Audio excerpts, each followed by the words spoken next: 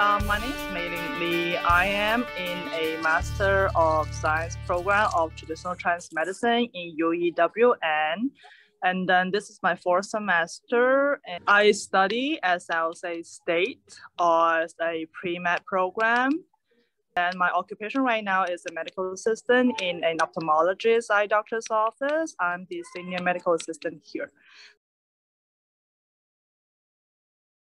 I was thinking about physician assistant or optometry doctor or traditional Chinese medicine. And then I ended up picking the traditional Chinese medicine is because as for my own health, I'm not in really excellent health after all this is working and also as a 2 kids mom. So I feel like the most important thing for me is manage my own health rather than taking care of someone else. So I have to take care of myself before I can take care of someone else. So that's the whole purpose. And I feel like Chinese medicine will be the key point as for helping myself more. And I've been in the Western medicine for many years as for now. So I feel like Chinese medicine will be the future way to go as for natural healing. And find out from one of my friend who's also a graduate from UEWM, and then I look at the time and the hour, it works perfectly fine for me.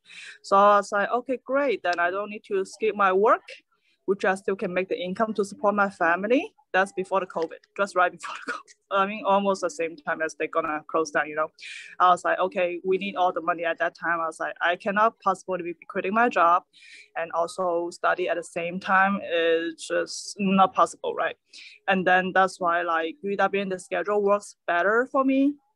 That's why I joined UEWM.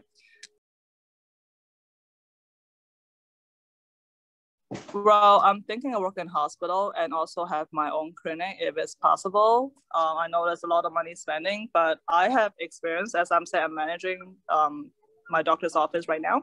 So I kind of know how clinics supposed to be get it done from the front to the back.